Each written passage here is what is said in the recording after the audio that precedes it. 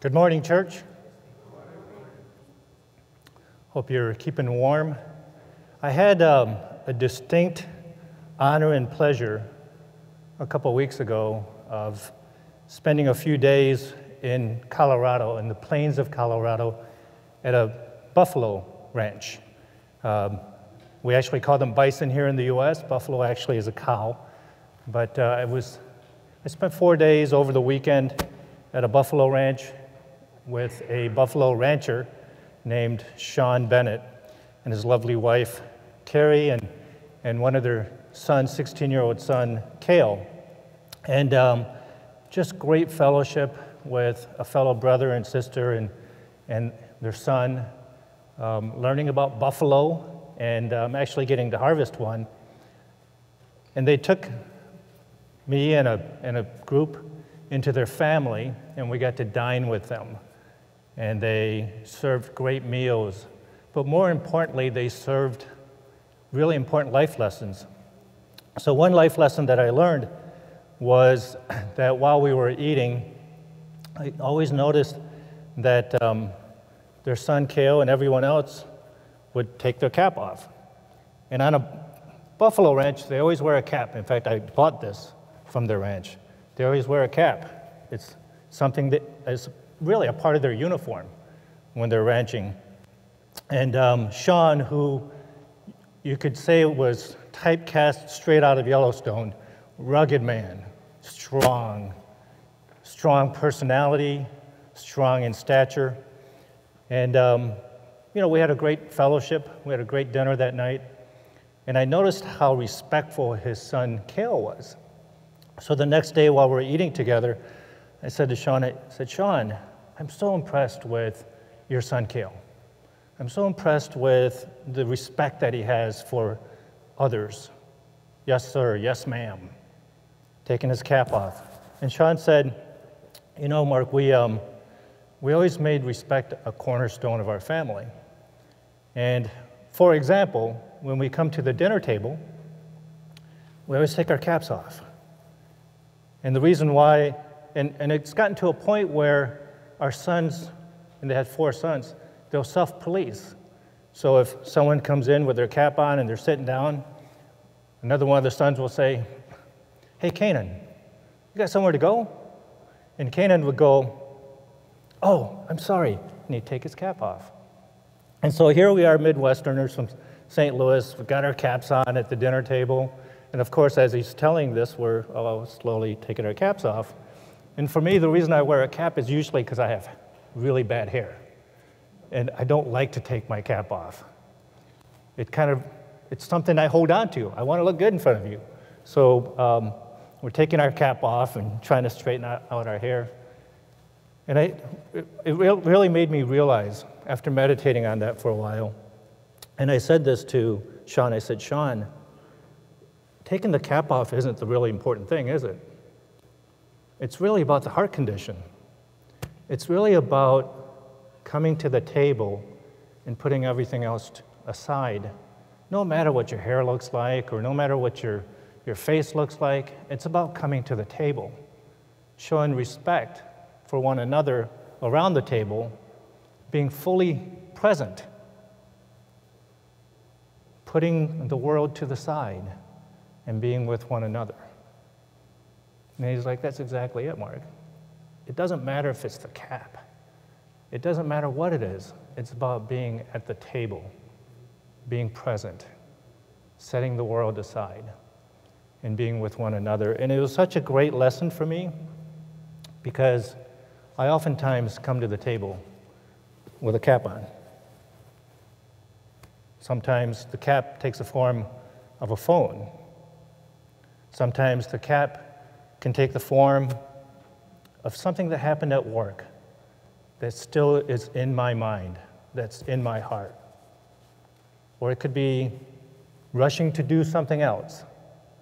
I oftentimes bring my cap to the table.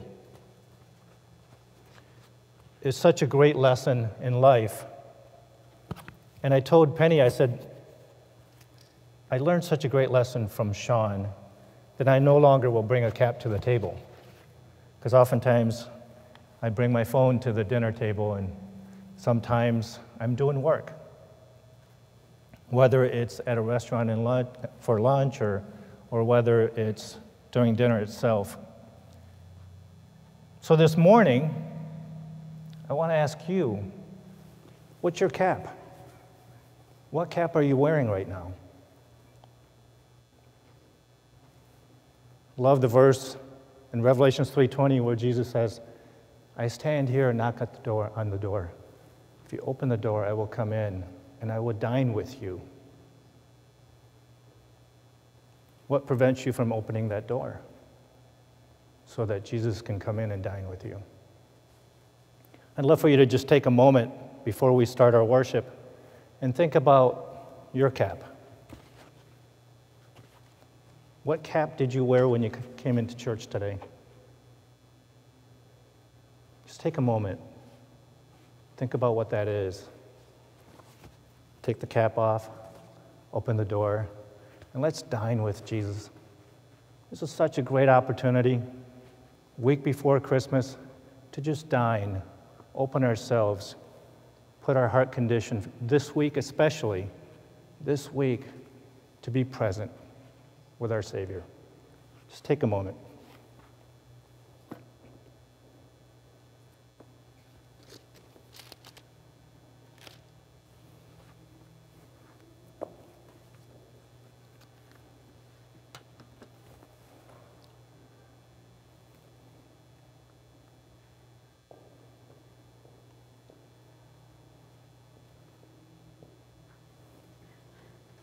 So our call to worship this morning is from the book of Isaiah. Isaiah 9, verses 6 through 7, which says, For to us a child is born, to us a son is given.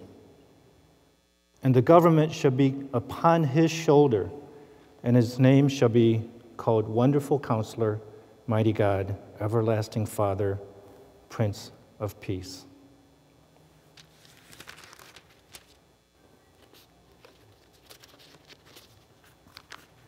And our confession of sin is from Isaiah 1, verses 3 through 4.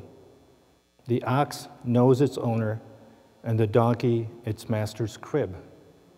But Israel does not know. My people do not understand. Ah, sinful nation, a people laden with iniquity, offspring of evildoers, children who deal corruptly. They have forsaken the Lord. They have despised the Holy One of Israel. They are utterly estranged.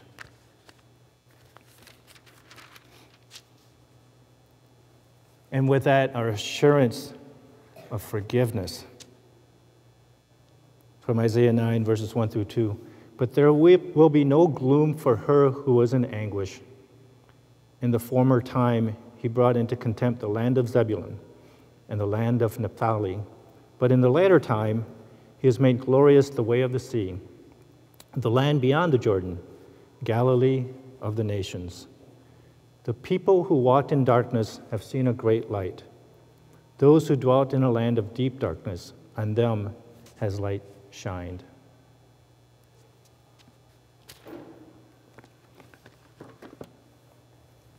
Let's pray.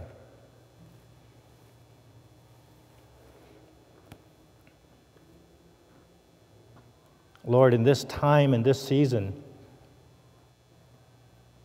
in Ecclesiastes, Solomon wrote that there's a time and a season for everything. And yet in Daniel 2:21, you said, Lord, you change times and seasons. You depose kings and raise up others. You give wisdom to the wise and knowledge to the discerning.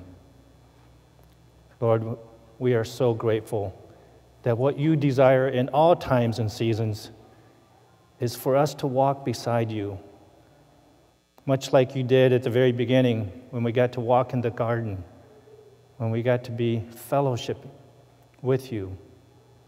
Lord, we know that if we all open up our heart, if we open up the door as Jesus invites us to, that we can fellowship with you directly, that we can walk in the garden, because where you meet us is in our heart.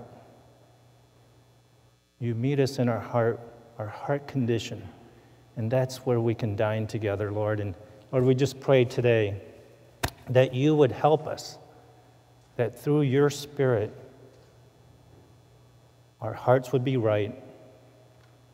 We would know that we're forgiven because you redeemed us, because you sent Jesus. You sent Jesus to redeem us, to shed his own blood so that we can be in fellowship with you again. Lord, thank you for that so much.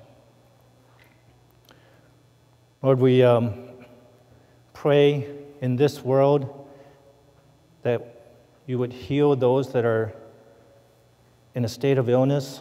Lord, I think about my friends in China right now, just seeing their posts,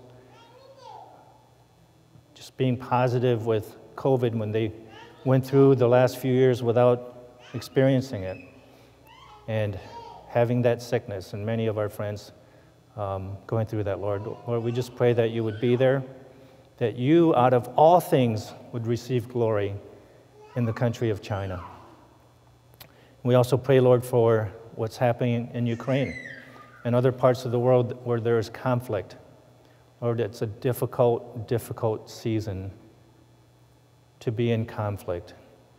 And Lord, we pray that what comes out of that is, again, for your honor and for your glory, and for many to be saved through these circumstances. Lord, we know our prayers matter. In Revelations, you said, "And the smoke of the incense with the prayers of the saints rose before God from the hand of the angels," Revelations 8. Lord, our prayers matter, and may we embrace our prayers and often get on our knees to pray for those, because you listen, and we thank you for listening. Lord, now come in and dine with us. Pour your Spirit upon us and inscribe in our hearts your words and show us your way. We pray that you use Pastor Paul as a messenger for what you want to share with us and how you want us to come closer to you. We thank you, Lord, for this time. In Jesus' name. Amen. So this morning we come to worship our Lord and King. The Bible says that He is the image of the invisible God, and He is the firstborn of our creation. And the book of Colossians even says, He is in Him the fullness of God was pleased to dwell. So let us raise up today. Let us stand up and worship together, and remember that our hope is in Him, and He is who we are waiting for. He is our true prophet. He is our blameless high priest, and He is our true King.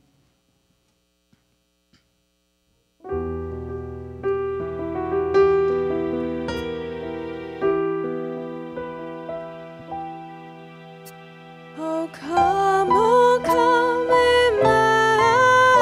Emmanuel, and ransom captive Israel that mourns in lonely exile here, until the Son of God appear.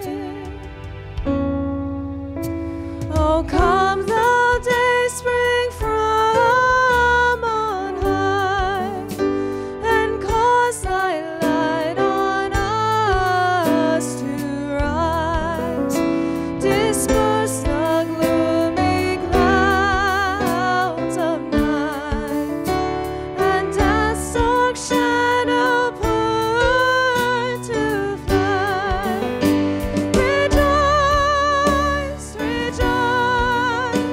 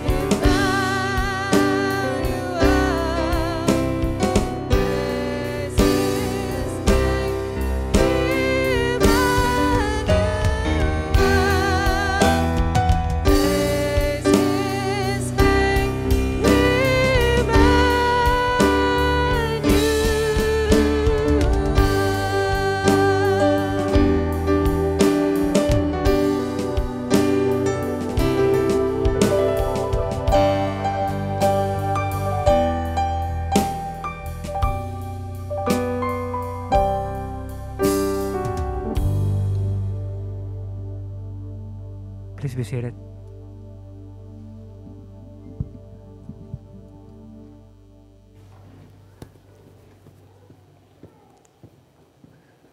Thank you, worship team. It was awesome. Don't you wish we could sing those songs all year long? I don't know about you, but I love turning on the radio and telling Alexa to play holiday music. It's one of the favorite times of the year. Another area that God seeks our heart is in this area called tithe. And I love this verse from Malachi. It says, and there's a key word, the word bring. It says, bring the full tithe into the storehouse, that there may be food in my house. And then he actually exhorts us. He says, and thereby put me to the test. This is God saying this. Put me to the test, says the Lord of hosts. If I will not open the windows of heaven for you and pour down for you a blessing until there is no more need. Key word being bring. He doesn't say give it to me. How can you give something that was never yours?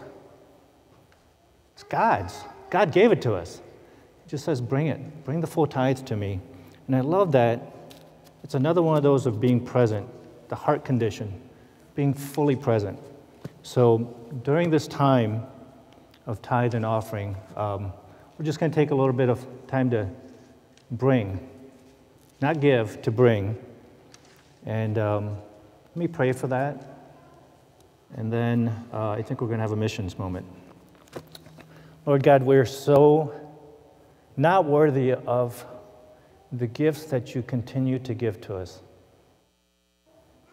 Certainly the heavenly gift that you gave us through grace, and the earthly gifts, no matter what they may be, whether it's little or it's much. Lord, we know it's from you. And we are so thankful for the opportunity to bring some of it into the storehouse, Lord, for your kingdom, so that your name will be edified. Not ours, Lord, so that your name and that your promise be fulfilled. Thank you, Lord, in Jesus' name.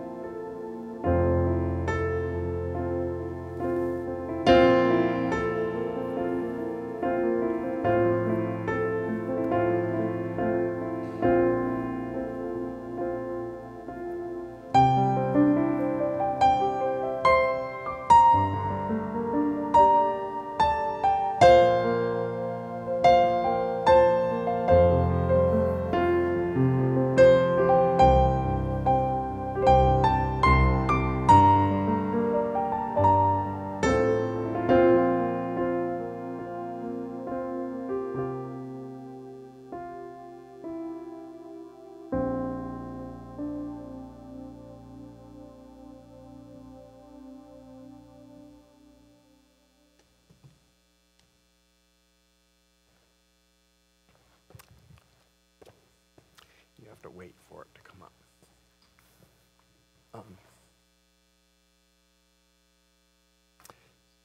So as we bring up the sermon PowerPoint, This morning, Eric is going to read the passage because it's actually relatively long, and I kind of wanted to get somebody else's voice in here. And so when Chris gets up the PowerPoint, we'll move forward and the children can be dismissed. And this morning, I want you to think about a nativity scene. Do any of you have a nativity scene at home? You know, we often bring one out. You know, at Christmas time, there we go. And this morning, I kind of want to help clarify some truths, historical truths about the nativity scene and how it brings things together that are actually separate. But Eric will read, this is Matthew chapter 2, verse 1 through 11. And we want to think of our Christmas gift as the birth of our Messiah. And if Christ simply means the word Messiah, any place in the Bible where we see Jesus Christ or Christ Jesus, we should think of the word Messiah. So we can think of Christmas as Messiahmas, if you will, because that's what it actually refers to. But here we're going to read from Matthew chapter 2, the story of the Magi. We'll be reading from the ESV. Now after Jesus was born in Bethlehem of Judea, in the day of Herod the king, behold, wise men from the east came to Jerusalem, saying, where is he who has been born King of the Jews?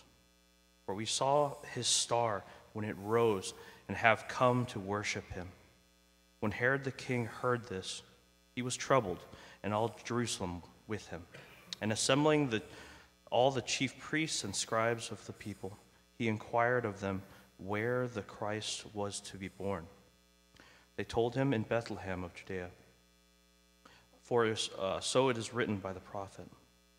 And you, O Bethlehem, in the land of Judah, are by no means least among the rulers of Judah. For from you shall come a ruler who will shepherd my people Israel. Then Herod summoned the wise men secretly and ascertained from them what time the star had appeared. And he sent them to Bethlehem, saying, go search diligently for the child, and when you have found him, bring me word that I too may come and worship him. After listening to the king, they went on their way, and behold, the star that they had seen when it rose went before them until it came to rest over the place where the child was. When they saw the star, they rejoiced exceedingly with great joy. And going into the house, they saw a child with Mary, his mother, and they fell down and worshipped him. Then, opening their treasures, they offered him gifts, gold and frankincense and myrrh. Good, thank you. Let's pray.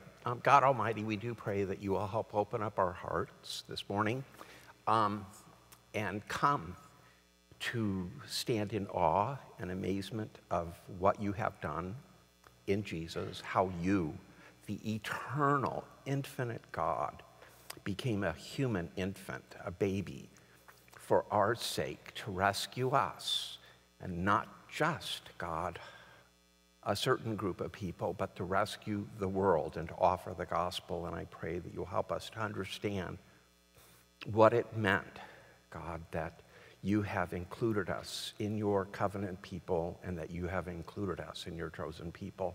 I pray, God, that this morning that we would embrace and be grateful and stand amazed in your word. In Jesus' name I pray, amen. I'm going to move this aside if you don't mind. So the question is, how many of you do have a nativity scene at home? Oh, I'm surprised. I thought all of us would have some kind of nativity scene.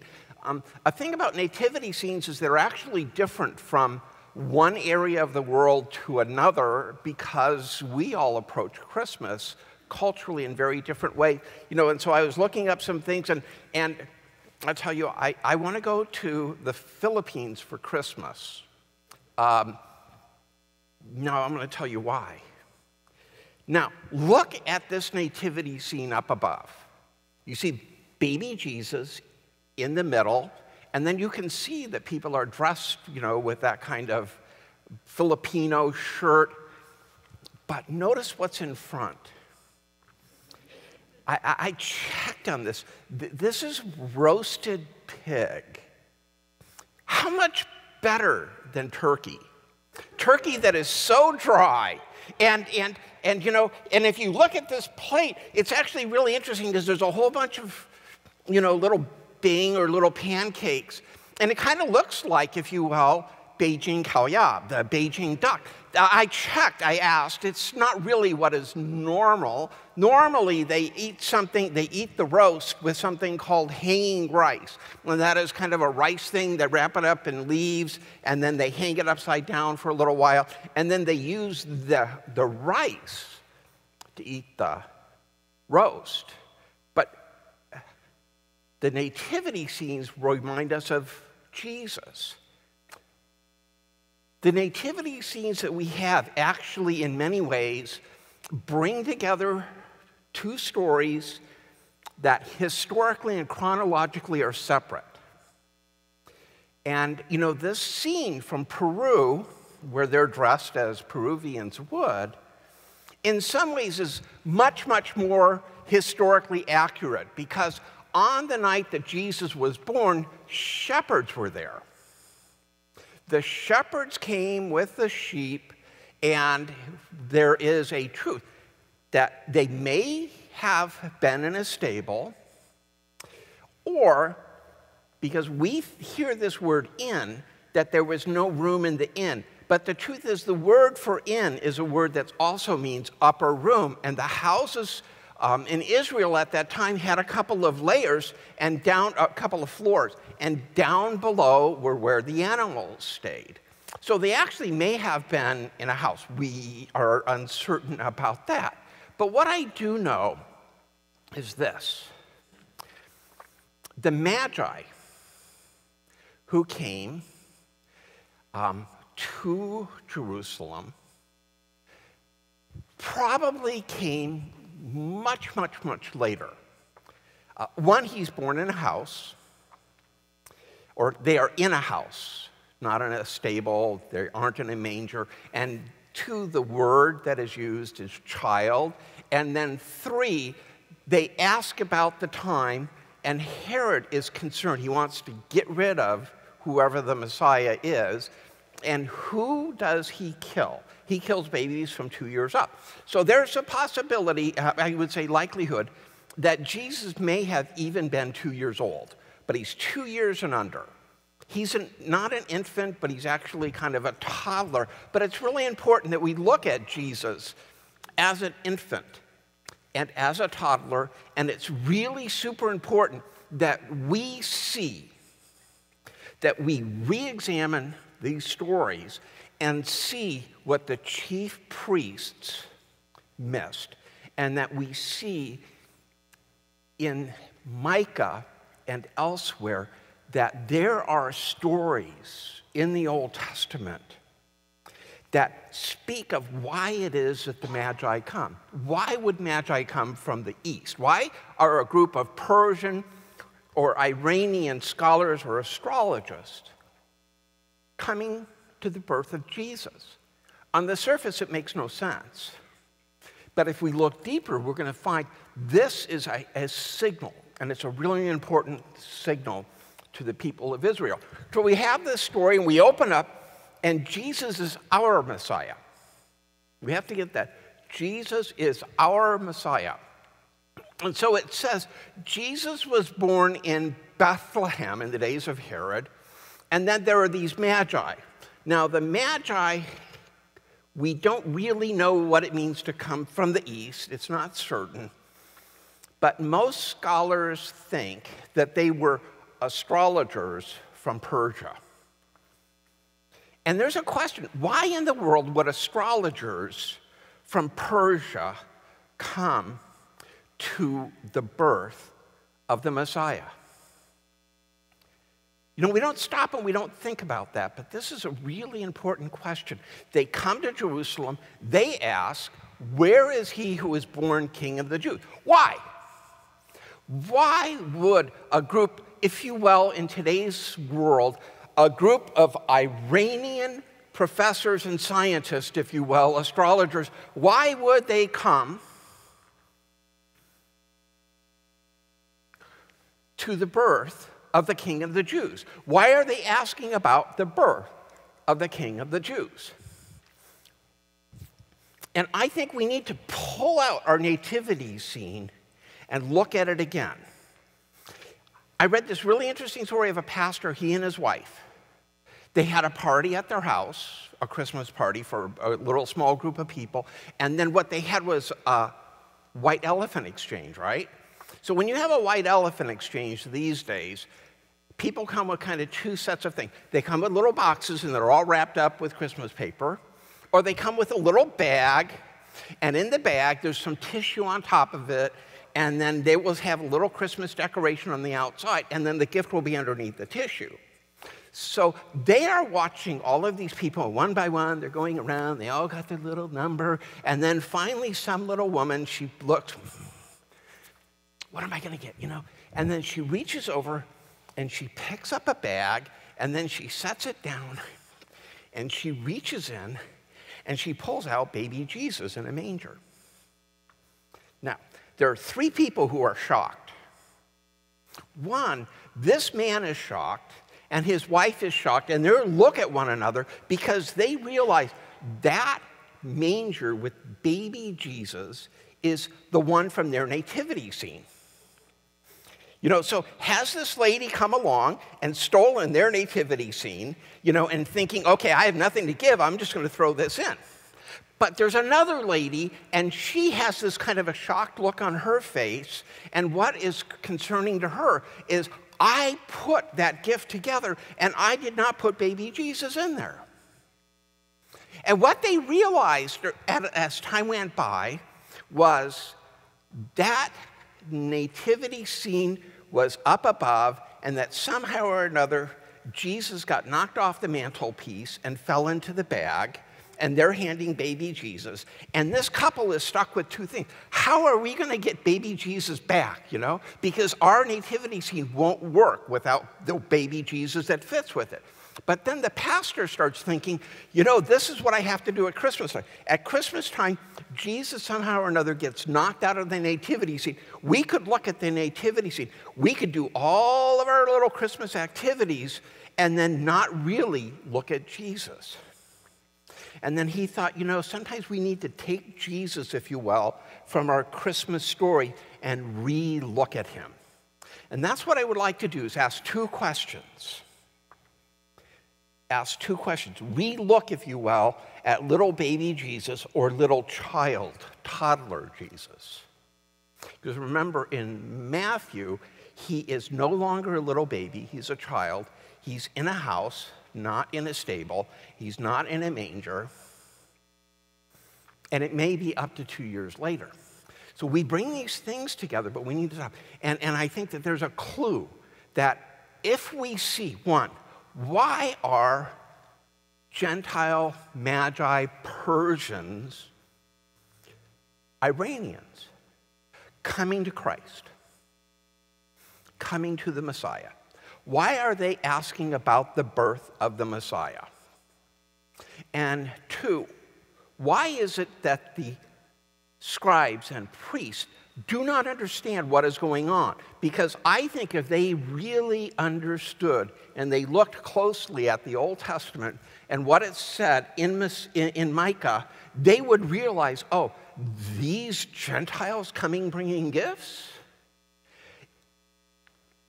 They should really get us excited because this is an indication that the Messiah has arrived. What else is it that they missed? So we'll look at Micah in a little bit. But so what we get here is two things, and this is what I want to say, is if you look at Micah, we will see two things.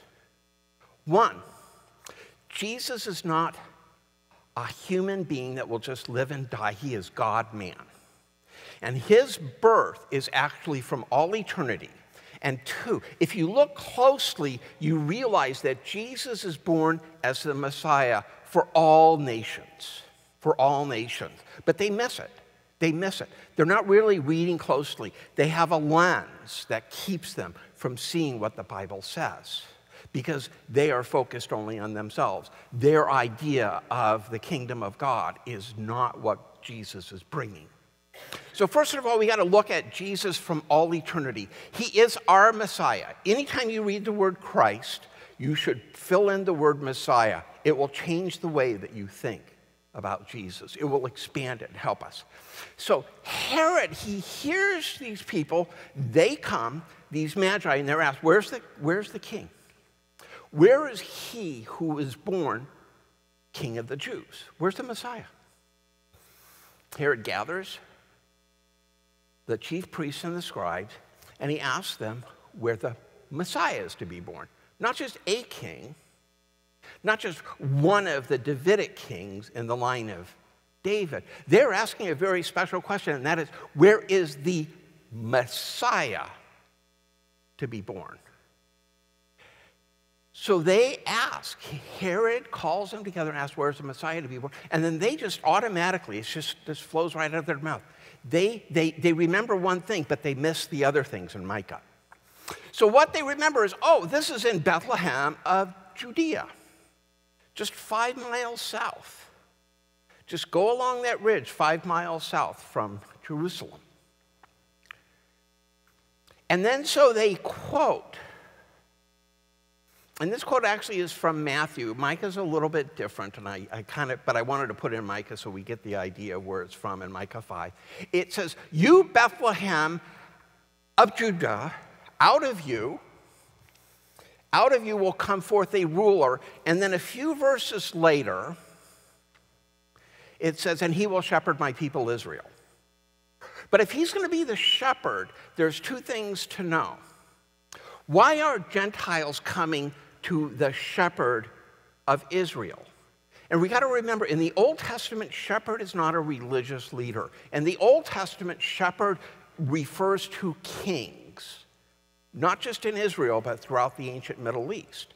So where is he who is going to come? And what is he going to do? He is going to be the king, lead, and shepherd my people Israel. If it's from Israel, why all these Gentiles? Where are Gentiles showing up? What is it that they have missed?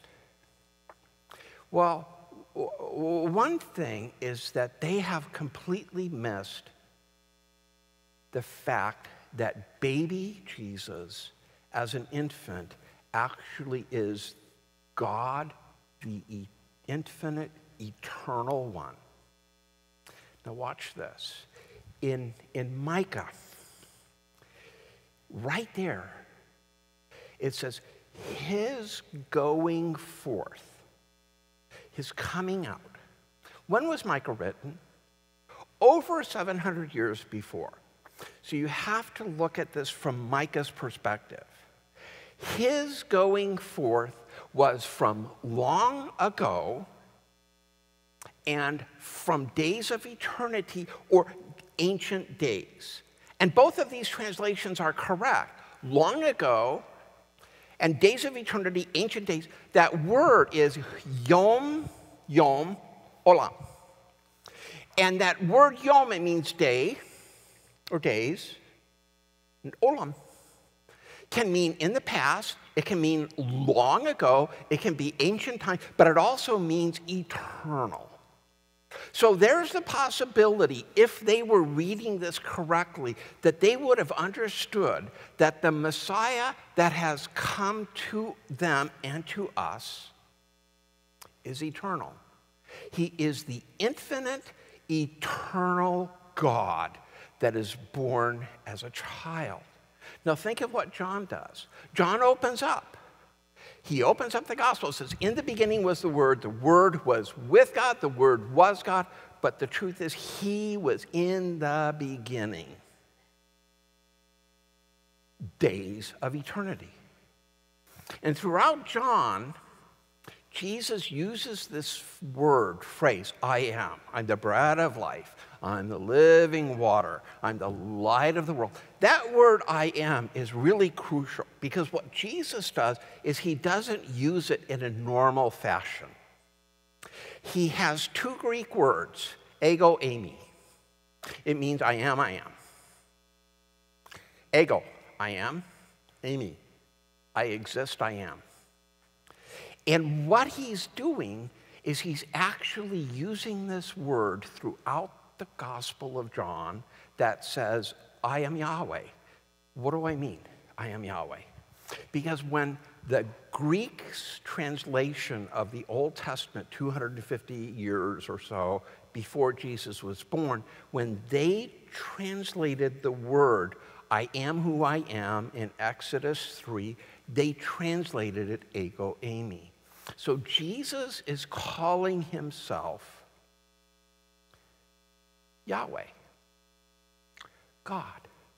That's why it is that they picked up stones to kill Jesus when Jesus says in John, before Abraham existed, I am who I am. That's essentially what he's saying. They picked up stones to blaspheme him because he was claiming to be God. But here in Micah, it's not just claiming to be God, it's claiming to be eternal. He is the eternal God. So we see at the time when Jesus was born, they were so concerned with a Messiah whose purpose was to kick out all of the Gentiles, to kick out the Romans, to set up a military kingdom in Jerusalem with a throne in Jerusalem. They completely missed the truth that his throne is in heaven and his kingdom is across the whole entire world. He didn't come to be the Messiah only of the Jews. He came to be our Messiah. But he is eternal. And so when we come on Christmas, we should stop and, if you will, reach into that white elephant bag where Jesus fell off and pull out little baby Jesus and look at him differently. Look at him in total, complete amazement of who he is, because he's not just the one who came to die for our sins. He is the infinite God who became an infant for us and our sake. In the Uffizi, which is this big, beautiful art museum in Florence, there is a painting by a Dutch guy, Gerrit van Honhorst, called The Adoration of the Child. And like so many of the Dutch at the time, there's a lot of work with shadows, with shades, with facial expressions. And if you look closely at the shepherds and you focus in on them, what you see are two little shepherd boys that were, in fact, there on the night that Jesus was born, that did see the star, that did hear the angels, they did obey, and they come, and they look. But look at that facial expression that the two of them have. That facial expression is one of just, I think, two things: astonishment and joy. And when we come to Christmas, we all ought to have a deep sense of astonishment and joy that the eternal, infinite God would become a human baby and infant. The infinite becomes an infant. That is an amazing thing. And so this morning, I would beckon all of us to just take a moment and thank Jesus, that the eternal, infinite God became a human infant for our sake to redeem us. The second thing, besides this, that those scribes and priests completely missed, they didn't see this. They looked at Micah chapter 5, and they missed the fact that it says his days, or his going forth, are from days eternity. He's the eternal God. There's a second thing they missed. My question is, why is it that these Gentiles are coming and asking about the King of the Jews? Why do they travel? I mean, you've got to think. These are Persians. These are Iranians. The place where today Iran is. By the way, did you know that the Iranian church is the fastest growing church in the world right now? We see all these protests, but what we don't know is thousands of people are coming to Christ every day. It's an underground church. It's a persecuted church. But God is doing amazing things right there. But why? Why these Persians are coming to Christ? So the Magi, they come from the east. They come to Jerusalem. They ask, where is he who has been born King of the Jews? And then they say something really interesting. We saw his star in the east. When did they see the star? Remember, that's what Herod was asking. When did the star appear? Why is Herod asking, when did the star appear? Because he wants to kill baby Jesus. He wants to kill the Messiah. He's pretending to want to worship him, but in fact, he is coming later to kill Jesus. What do they answer? They said 2 years ago. We saw a star 2 years. That's why it is that he tries to kill children from 2 years old and under. So they saw his star 2 years ago, and then for some reason, whichever month this actually happened, they traveled all the way from Persia or Saudi Arabia or wherever they had come to see the King of the Jews. The star is actually really interesting, and I think that when we look at the Greek, it's very different than we normally think. You know, I was kind of given the idea that, you know, I mean, it's really common, that there's the star of the Messiah was actually a conjunction. It was a conjunction of Saturn and Jupiter. And then that was in 6 BC. And then there was a little time when, in fact, what also happened was that Mars was there.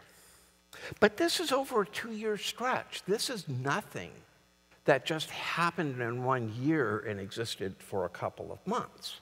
But in Greek, it's really interesting. When they get done with Herod, what it is they say, it says, the star that they had seen in the east, the star that they saw in the east 2 years ago, was going on and moving and leading them to Bethlehem. A couple of things. I think that this is God doing something completely supernatural. You may not agree with me, that's fine. We just don't know what happened. Conjunction of Saturn, Jupiter, comet, supernatural, which is what I think. Because what it says is, you got to think, they're coming from the east, they see this star, and then suddenly they're going to Bethlehem, and the star is moving on. Bethlehem is just down the road. Bethlehem is south. It's not to the west. It's not on the horizon. It's south. And it's only 5 miles away. And then what it says here is, it went on before them. It was leading them, if you will. And the 2 Greek words are in active. It's an active tense. It says they were leading, proago. It was actively leading them. Erkomai, they were actively moving. And then it said that it came and it stood. This is another verb. 3 verbs that talk about the star. So this star, I think, if you will, was moving on ahead of them, and then it came and it stood over one specific house. You see, God is doing something amazing. God intervened in the whole entire universe and had this star, whatever it was that he did, and he led them to a specific house for a reason. And we have to ask, why did he do that? Why is God leading these Persians to the Messiah? And this is the thing that the scribes and the chief priests missed in Micah. So the Magi come and they said, where is he who has been born King of the Jews? We've come to worship him. Now, why? You know, I think that those chief priests and the scribes, that should have gotten them to wake up to the fact that this is truly the Messiah. Why? Because of the verse that they ignored. The verse that they ignored. And that is that in Micah, it specifically says, his name will be great to the ends of the earth. And the ends of the earth and nations are repeatedly used in the Psalms and in Isaiah and elsewhere to talk about bringing in Gentiles to the covenant people of God. And that's us. You see, we deserve nothing from God. We're Gentiles. We're not part of his covenant people. We are inherently not part of his chosen people, but God graciously brings us in. Isaiah 60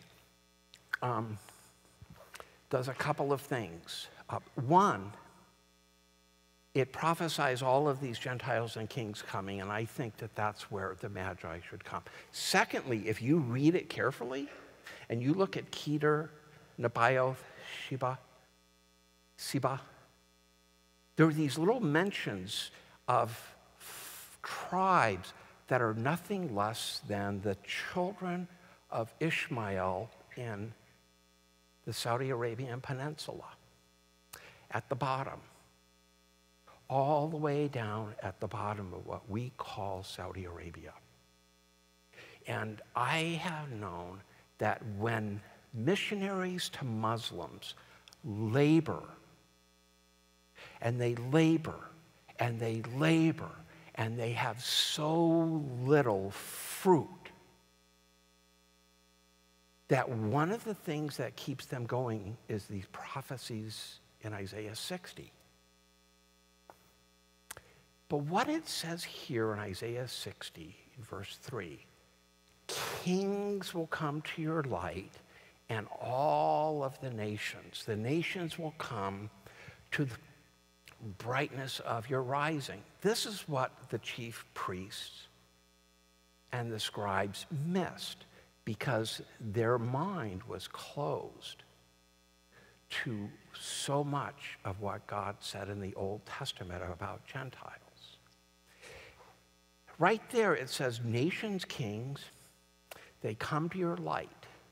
And then in 2 places it says they bring the glory and they bring the wealth of the nations to you.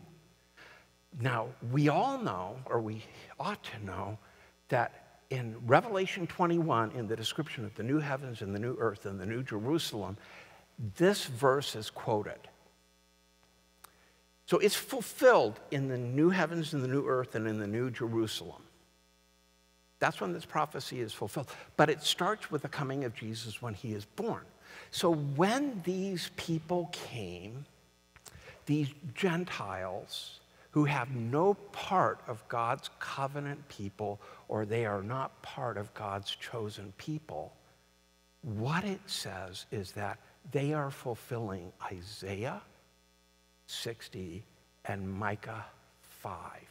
They come, they fall down, they worship him. Unlike the scribes and unlike the priest, they recognize who Jesus is.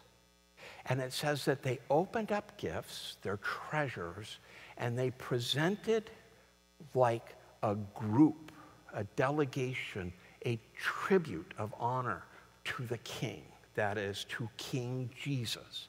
What did they present? Frankincense, gold, and myrrh. We all know this. Where does frankincense and myrrh come from? It was traded from the southern parts of Saudi Arabia. There was a road where it came from. But the gold and the frankincense are in Isaiah 60. So what he's doing is he's saying the prophecies of Gentiles, us, coming into accepting Jesus as our Messiah begins on the day that these magi arrived. So we, I think today, ought to be in awe and ought to be amazed that the eternal, infinite God who existed before the beginning, Word become flesh, has come and he dwells not just in the flesh, but in the form of an infant. I've been struck by that all week. The infinite in the infant. The eternal God in the human infant baby. What a thing to be amazed at. And secondly,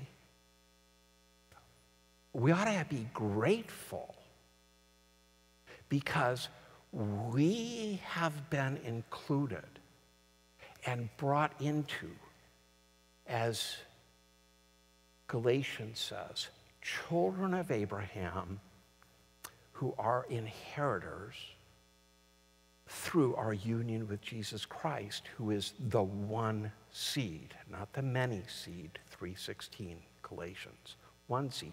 Our union with Christ is what makes people a true child of Abraham. We do not deserve anything from God, but it says that we have been simply grafted into as a wild branch into the root of God's covenant people. This should amaze us. You know, and then in Ephesians 2, he talks about how we, Paul, talks about how we were excluded from the commonwealth of Israel, excluded.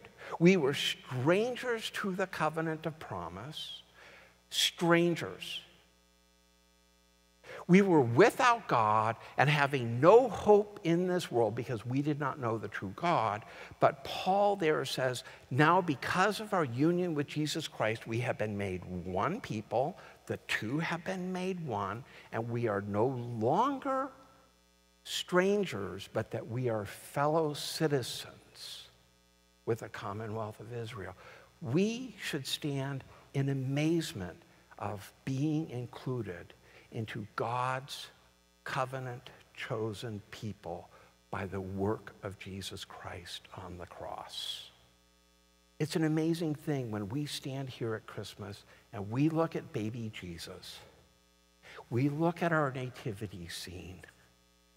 I do pray that each of us will go back and maybe open up our eyes the way the chief priest and the scribe should have, and kind of re-examine and look at and be amazed and in awe of the infinite God becoming a human, acknowledge and honor Jesus as the Messiah of all nations, and to thank him for his grace that he would graft us into his covenant people when we deserve absolutely nothing because of our sin and rebellion.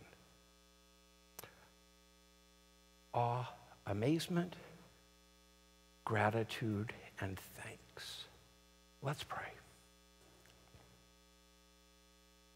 God Almighty in heaven, we do stand in amazement. We do stand in awe. and we stand in gratitude on Christmas. God, and we pray that you, God, will move in our hearts to help us to see things that we've never seen before in your word. Help us, God, to stand in that total amazement of the eternal God in a little child that is shown in a little tiny nativity scene. And help us, God, not only to re-look at baby Jesus, but help us to put him back into the center, not just of our nativity scenes, but the center of our lives. In the name of Jesus, I pray. Amen.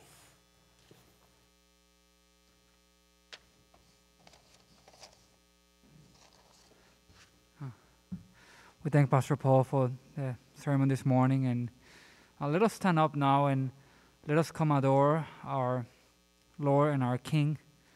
Let us take baby Jesus and look closer, like Pastor Paul was just saying, and remember that our hope comes from him, and remember that just as he came, he will return, and have that hope in our hearts and in our daily life.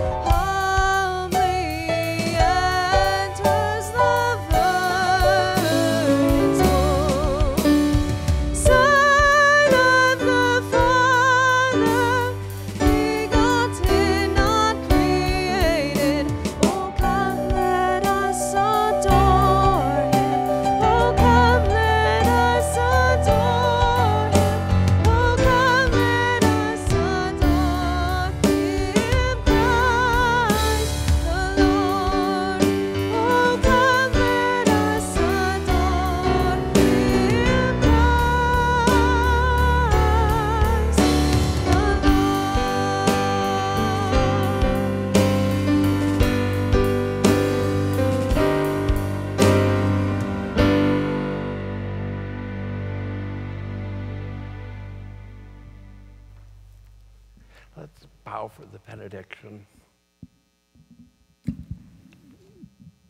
John saw us, a great multitude of people which no one could count, from every nation, every tribe, every people, and every language, standing before the throne and before the Lamb of God, saying, salvation belongs to the Lord.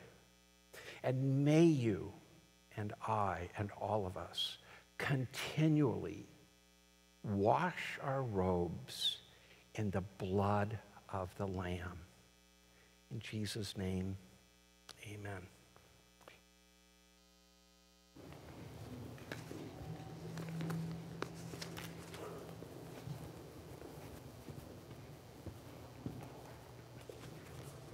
Thank you for the message, Pastor Paul and the worship team. At this time, I'd like to welcome everyone here worshiping and fellowshipping, and especially our visitors. And so if you're a visitor here for the first time, I would love to recognize you and then hopefully come and talk with you afterwards. So I'll kind of span the congregation sanctuary here, maybe start off with my left side. Any new visitors or returning after a while, if you could just raise your hand. Great, if you could wait for an usher to give you a microphone, and please introduce yourself. My name is Charlie. Brenda Perry Smith, and Great. nice meeting. Great, nice to meet you. Thank you for coming.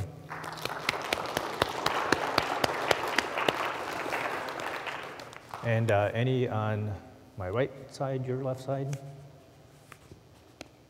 No? Well, welcome everyone. Great to see you. Hopefully we'll see you all here again next Sunday. And we are hoping to run out of seats next Sunday. So please come next Sunday. Bring all the visitors in your house before you get all filled up with food that night.